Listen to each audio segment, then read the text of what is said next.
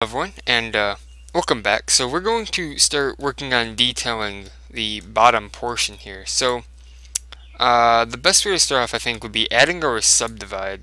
So subdivision subsurf, and you can see our geometry gets a little wonky, so we'll make it smooth shading for starters. And so right away we notice that we have the issue of this being rounded. We don't want that. So if we select all of these outside edges, and again, we just increase them right up here, and that makes them nice and flat for now. Back to that shape, and then we'll do the same thing on the back here. Let me see here. Let me increase it up. So I want to start off by adding some of these black bars in the back. Just give it some definition and a bit of shape. So I want to do that by just adding a whole new shape. Now I don't want to trash our geometry on this bit, so I'm going to have the cursor lined up here in the center. To do that, use Shift S, cursor selected. Then we're going to add a torus right down here. And if you don't have that shape, go to File, User Preferences, Add-ons, Objects, and then it might be under Extra Objects, Extra Mesh, Extra Curve, or anything like that. So, we've brought in the torus, and it's got very high geometry right now, especially with the subdivision, and again, we don't need that much like when we were using that cylinder. So for major segments, I'm going to just make 12 for now, and see how that looks, and then for minor, I think just 4 would do fine, because it is, after all, just, details on the side. So the radius here we'll play with, I want it to be pretty thin, all in all. So I think making the minor radius about 0.08 and the major radius 1. Looks like it'll be just fine for now. And then you can rotate it 90 degrees. And slide it onto the back here. And then of course we just scale it down to fit how we want. So that looks good. We'll duplicate that, move it over. Scale it up a little bit to keep everything in line. Scale it up a little bit. Now we have just 3 of these little bits, adding some definition here. So another bit we have is this cover kind of area on here, and that's mostly due to texturing there, but we can also add that. So just bring in a loop cut here and bring it up to the front, and then bring in yet another one right here. And then the way you get that is you simply would take this loop here, if I can get a hold of it, E, and then extrude it inwards. You can see here how we now have a lined up area, and that just seems a little excessively close together for me, so I'm going to grab all of these loop cuts and take them and just scale them together on the y-axis, and that just gives us that curve there, but keeps them still pretty close. And actually, I might want to make this just a little bit bigger than the front bit. This is kind of how I like it. So we also have these squares on the side, and how we go about doing that is we select all of these, and then we go to individual origins, and then on the side here we want extrude individual. And then if we scale them all, they scale inwards, and then we can, for starters, increase them right now. And then we extrude them inwards. Come down here and make this median point now because we're extruding them down. And once again, increase the mean. And now we have all of these cool little dimples on the side. Just adding, it's all about making it look real and adding definition to it. So another thing I noticed here is we have kind of like a crease here, giving it a much more mechanical look, and I think that we can achieve the same thing by just increasing this. And that might actually just be because of the lighting, so we won't worry about it too much.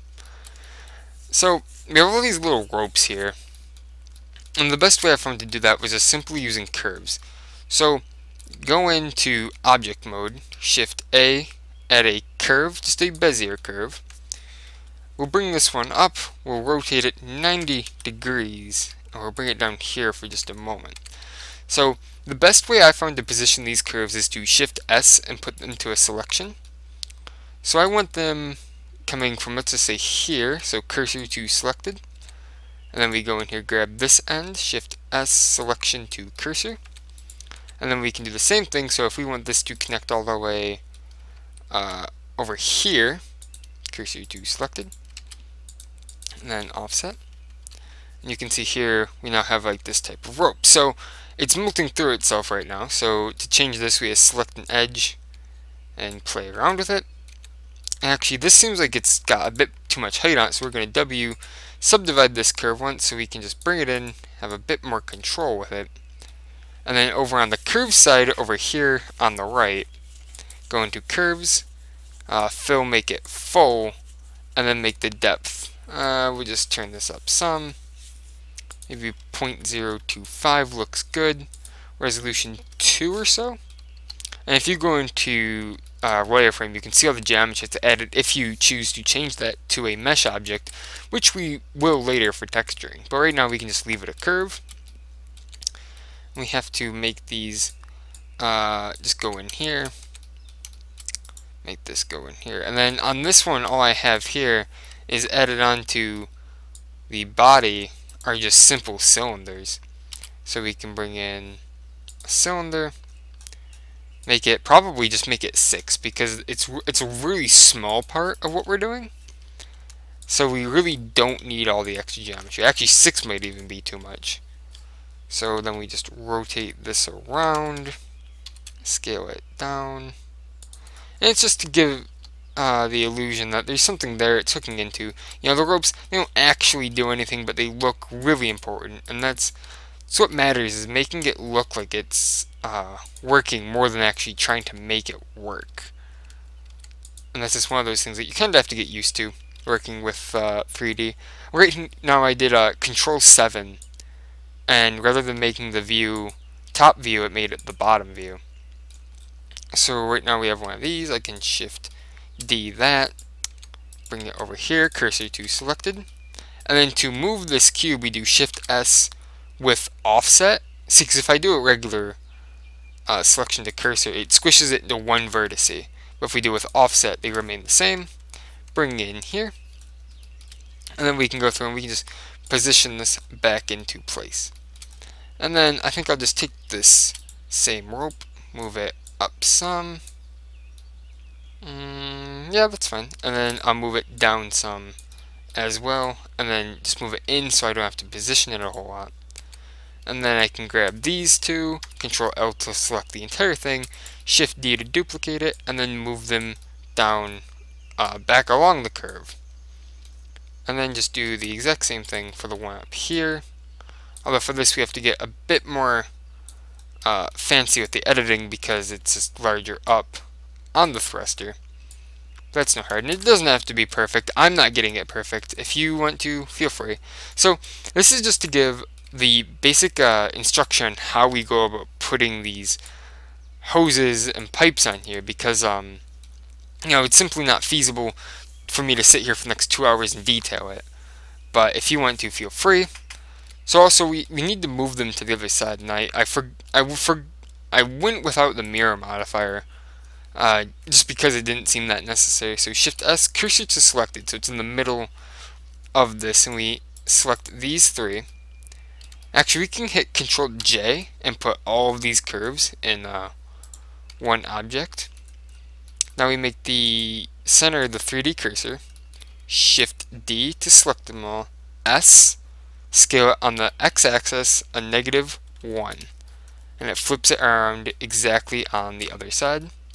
And then we can select the two of these and Control J them together. Now we can do the exact same thing with all of our cylinders. Make sure you select just one bit of each of them. Shoot. Oh, can't seem to get a grip here. That's okay. Control L, Shift D, SX -1, and here they are lined up on the other side, just fine and dandy. So that'll be it for this tutorial, going through and demonstrating how we make these ropes. I don't think I'm going to add any more, but I highly encourage you to go through and put more on.